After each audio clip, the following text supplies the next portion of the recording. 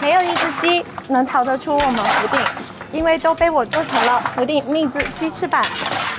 市场买回来的这个鸡翅啊，一定要用开水泡完之后再拔毛，再清洗干净。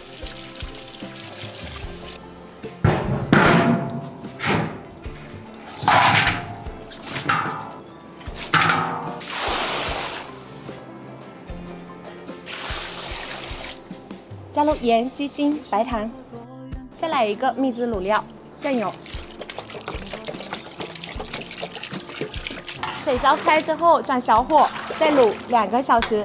他们很多人都说呀，这个鸡翅卤2个小时不就烂了吗？其实做我们福鼎的蜜汁鸡翅一定要用这种老翅，它是卤不烂的哦。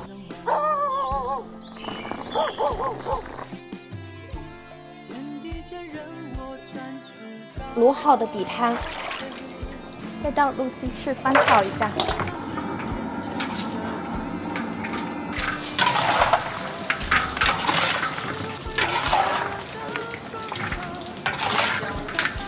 炒到这个程度呢，就可以出锅了。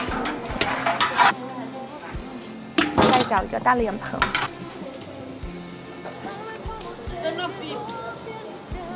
小时候你做给我们吃，现在我做给你吃。手艺没有遗传。有。